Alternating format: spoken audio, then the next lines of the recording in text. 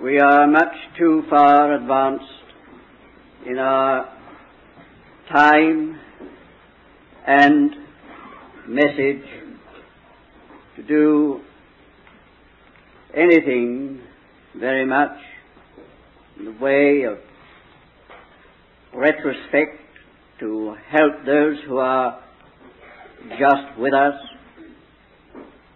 but sufficient to say that we are being occupied at this time with the relationship of the Lord Jesus to God's great heavenly eternal order. Having looked back to that order in its primal beauty and glory and nature, we have seen the disruption and upset and dislocation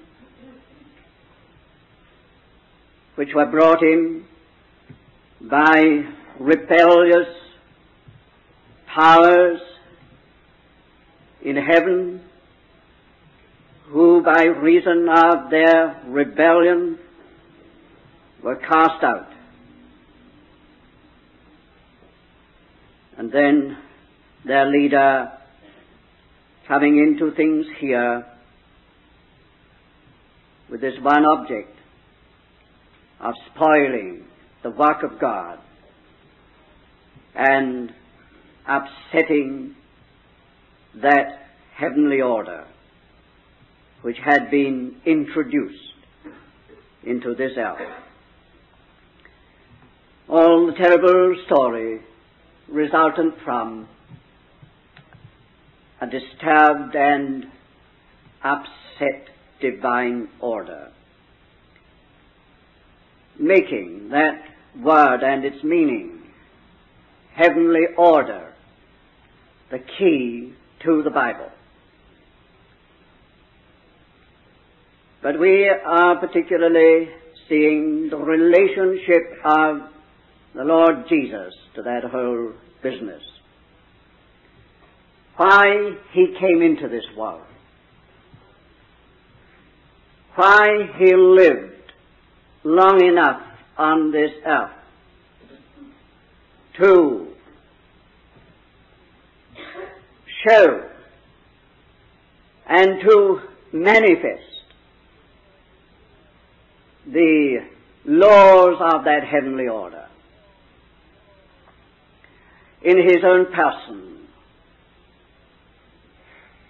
and all that was bound up with His union with the Father, in His teaching, in His works, and then why He died as He did. All related to the recovery and establishment of the heavenly order in this creation. No wonder He was marked from His birth for destruction. No wonder the prince of this world, having a very ready instrument to hand in Herod, sought to curtail that life at its very beginning. No wonder all the way through His public life there ran that hatred, that malicious hatred, and it is repeatedly stated they sought to destroy Him. He was here to destroy the works of the devil. The Son of God was manifested to destroy the works of the devil. And that meant to destroy the destroyer of God's heavenly order. Now, we've covered a lot of ground in that connection. Today we have come to the point where we are seeking to put our finger upon some of the things which were the cause of that disruption used to it, and which have got to be destroyed, firstly in the individual believer. And remember that it's an open window to a very great deal in our individual Christian life, that which the Son of God was manifested to do, destroy the works of the devil, begins in the individual believer. That is, so far as the practical outworking of it is concerned. And then it has to spread and extend through all relationships, personal relationships and church relationships. The works of the devil have got to be destroyed. We are seeking to find out what those works are that have to be destroyed. I'm not going to take you again this afternoon to passages which were before us this morning. I come straight to the truths themselves without the illustrations and symbolisms. This morning we saw that the first blow at that heavenly divine order at the beginning was struck with the weapon of a lie. A lie. The enemy brought with him a lie about God and about man and about the laws of God. Well, it's all right so far, but when man exposed himself or opened himself to that lie, gave an ear to it, gave attention to it, permitted it to stand, the lie entered into the very constitution of the man and threw the man to the race and threw the race into the whole system of this world. Well, we spent the morning trying to show the devastating effect of untruth and therefore the tremendously vital importance in the reconstruction of a heavenly order of truth.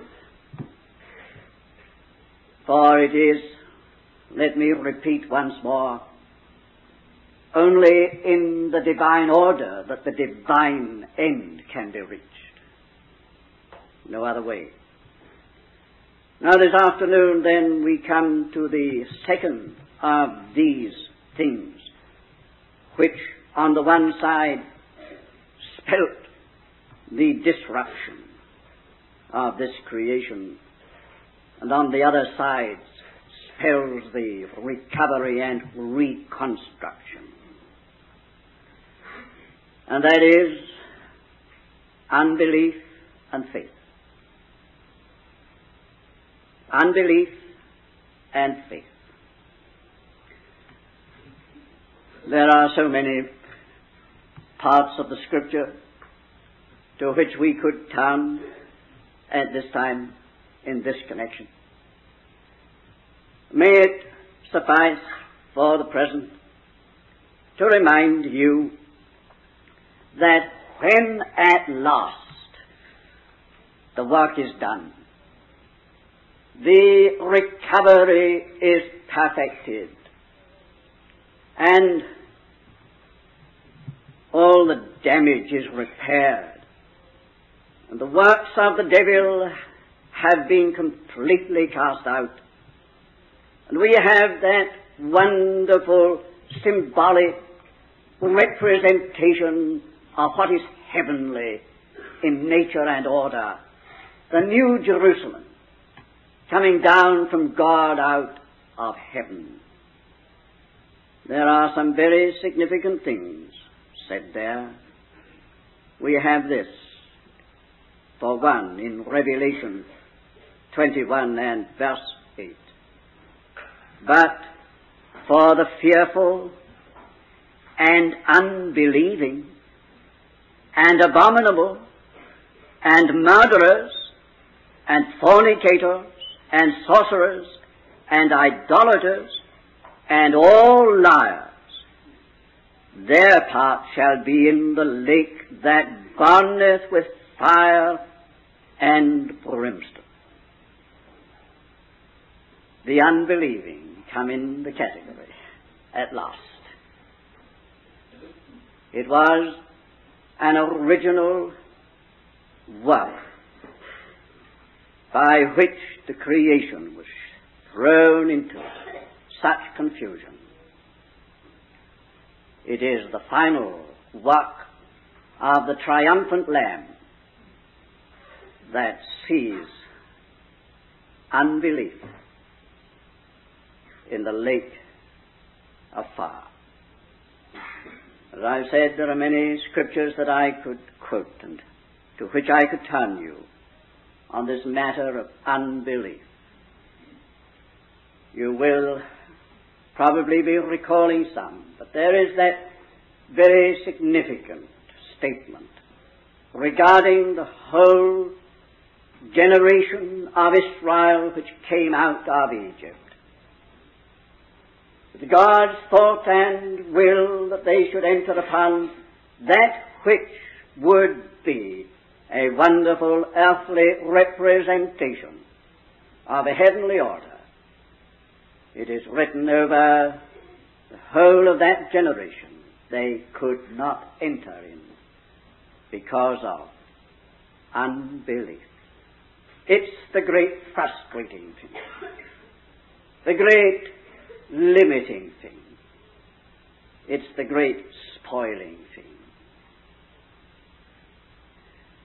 It disappoints God and man.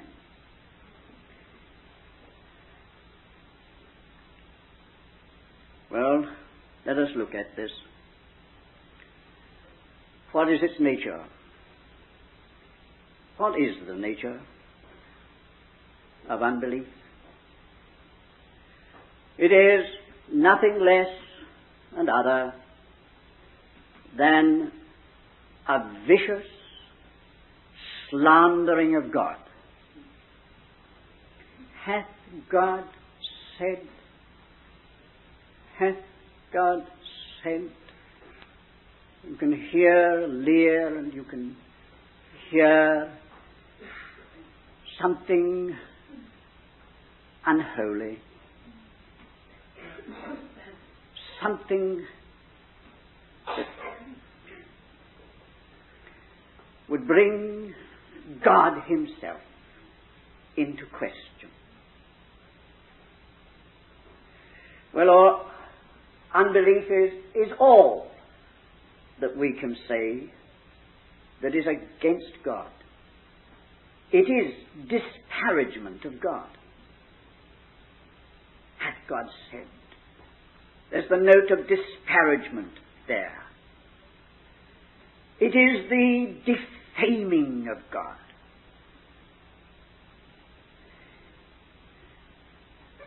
It is calumny against God.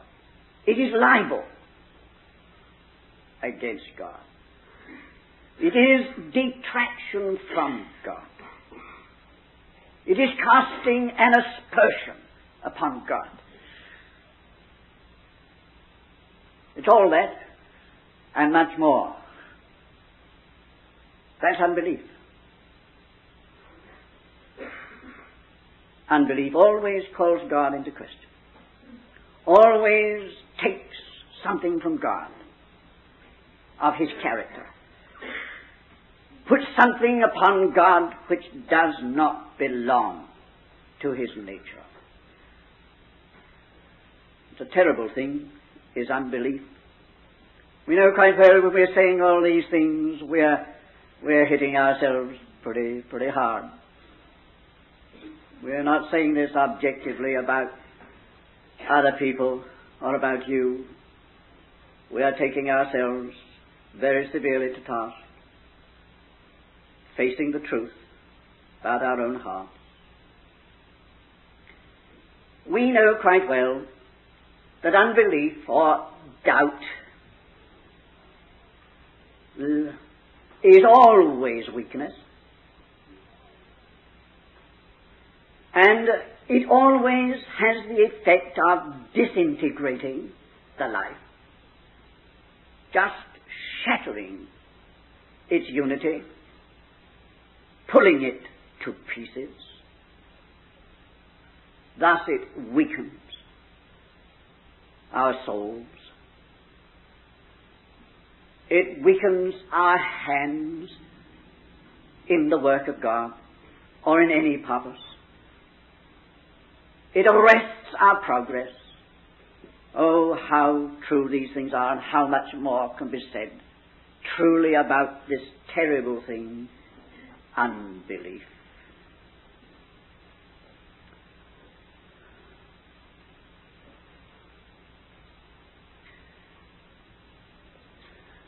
If you were going to buy a newly built house, and wanting to be very sure, you brought the builder along, and you said to him, will the foundation really hold up that house? And he said, I'm not sure.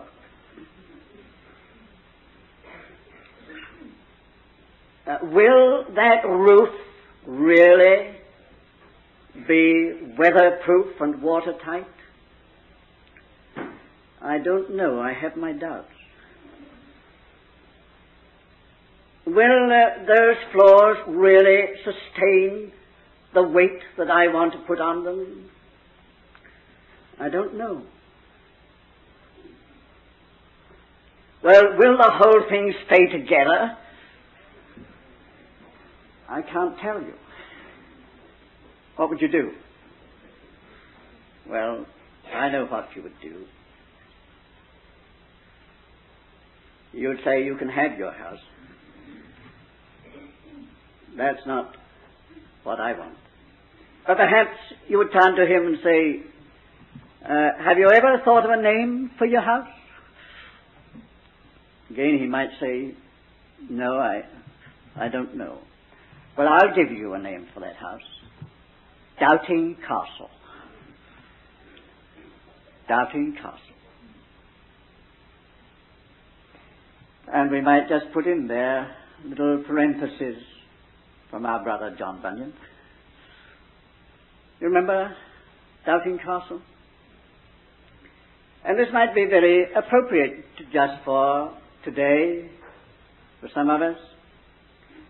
For Christian and hopeful had been having a good time by the river. Really enjoying a time on the banks of the river as they walked along.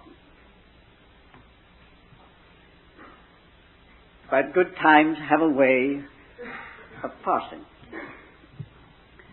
And as they went on, they came upon a very rugged piece of road. So different and hard going. But after a time, they began to complain about the road and the hardness of the way. Began to ask questions as to whether this was right, whether this ought to be, whether the king was really kind in asking them to come along such a road. And while they were so occupied, they came to a little bypath in the road. It led off from the main road, and it led into bypath meadow, in which was Doubting Castle, the residence of Giant Despair. And because they were trespassing, how clever Bunyan was. They were trespassing. They were where they ought not to have been. Giant Despair espied them and came out and dragged them in and flung them into a dungeon. And here's another touch of genius.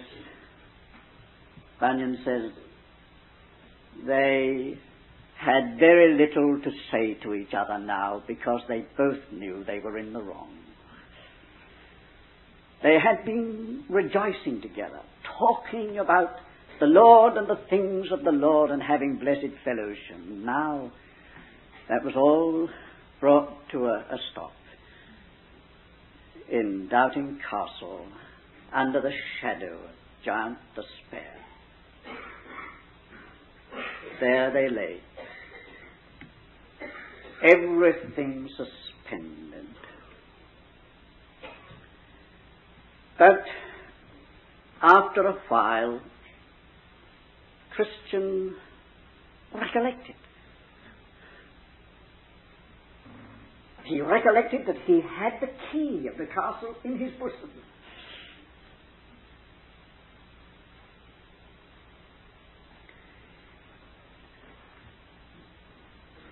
And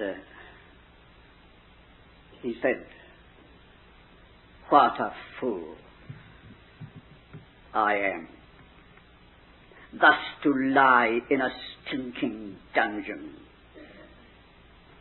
when I can be walking at liberty. I have the key." When he said that, Giant Despair's limbs began to tremble and to fail him, and his fits recommenced to take hold of him, and he was unable to keep them in his dungeon or his castle.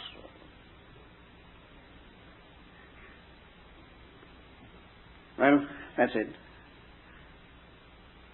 Unbelief. The ravages of unbelief. It's forbidden ground. It's a bypath meadow. It's off the main road. You and I have visited that more than once. We've been caught. But there it is. That's what has happened to man. And that, let us be honest, has happened to us perhaps more than once. We have allowed this sinister thing to come in, ask questions about the goodness of the Lord, about the love of God, to wonder whether our hard road is after all not a contradiction to His goodness, His mercy. Once we get down that road, we are getting off the track.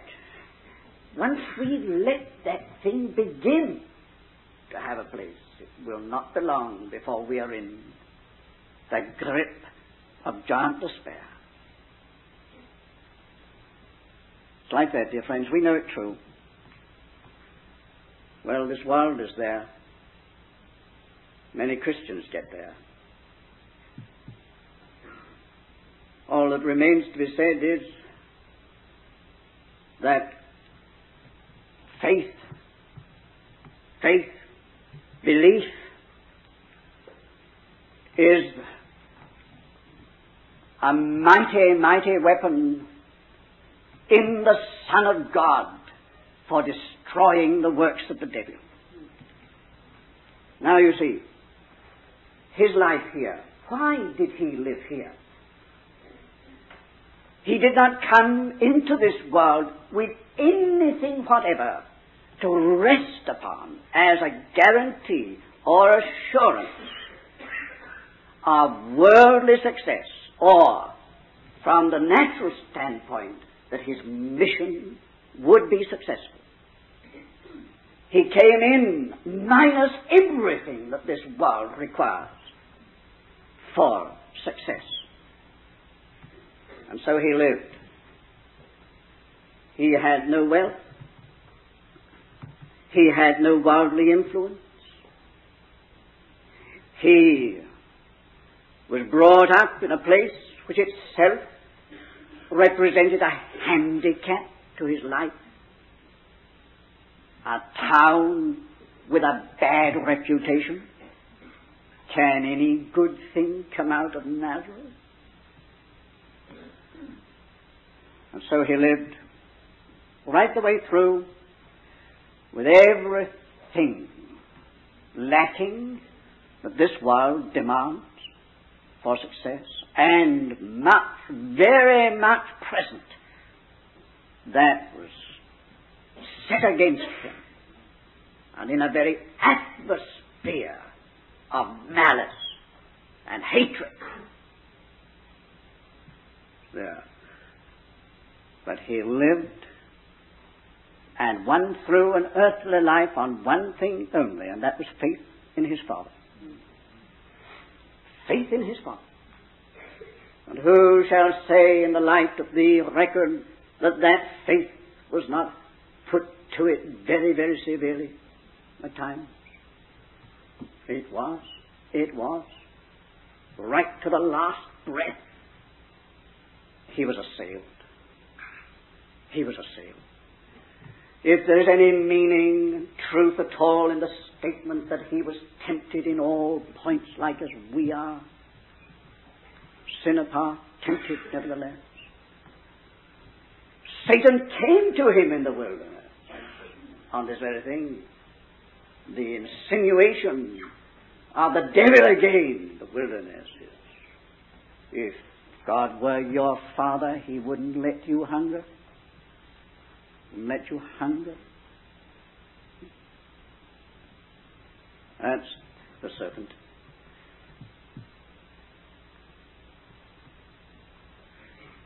But the fact is that under the severest testings of faith to the end, he won through. Those two last cries on the cross. My God, why?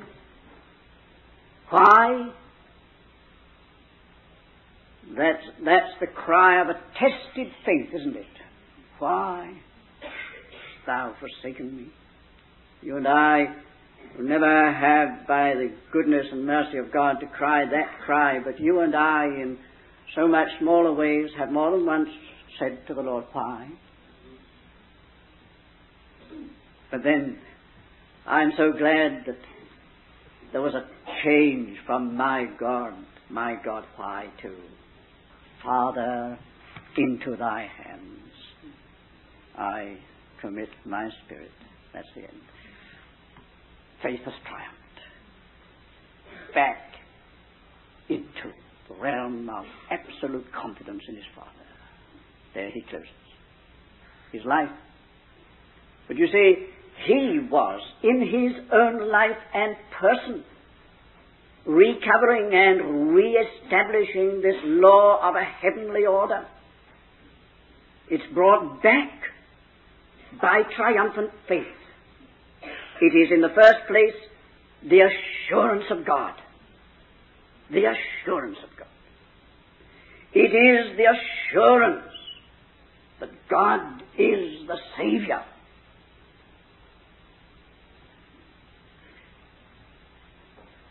Strong cries and tears that he might be saved. That he might be saved from death.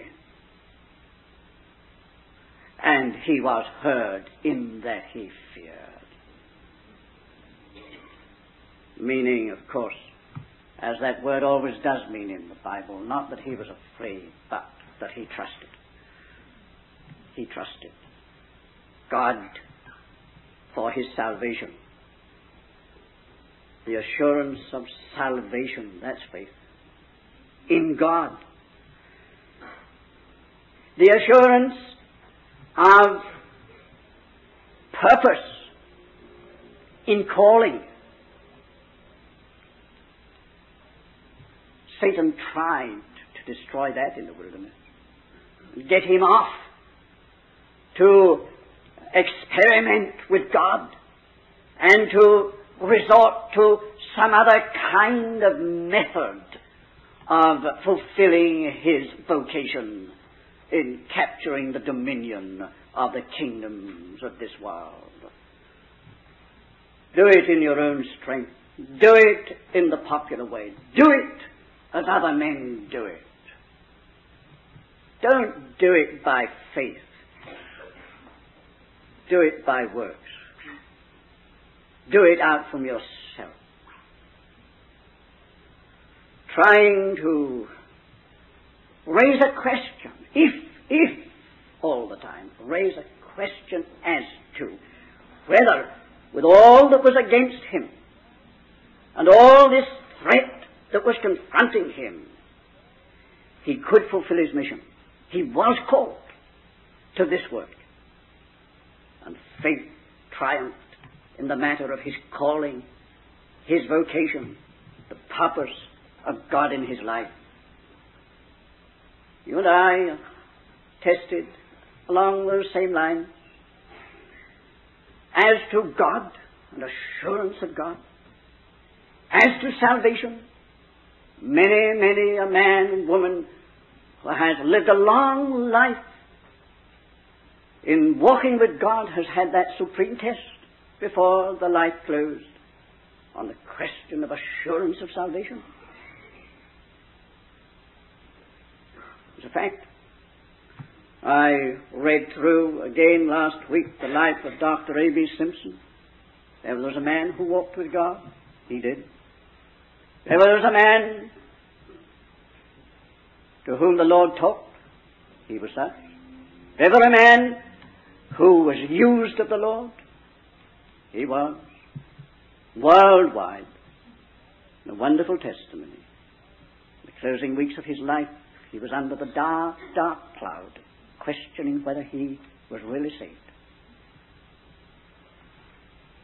Brethren had to gather round him and fight that battle in prayer for him. He came out triumphant before he went. But Satan, you see, never gives up this thing, trying to spoil everything by insinuating unbelief, questions about God.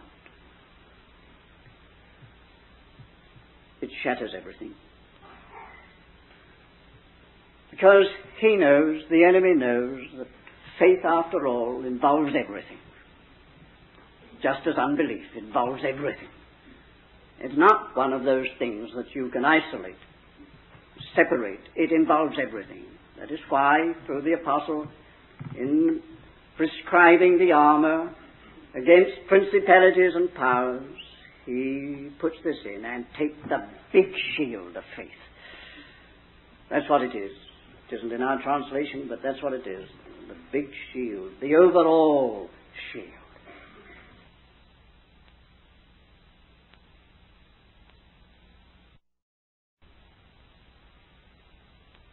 That's what it is. It isn't in our translation, but that's what it is. The big shield, the overall shield. You may have all the other pieces of the armor and all the other places where it fits, but you've got to cover everything with faith. Even your righteousness has got to be a righteousness by faith. every bit of it. The truth, the girdle of truth, it's of no avail only by faith. See, faith involves everything. And that is why the enemy struck at faith at the beginning and never ceases to strike. And that conflict will continue to the end.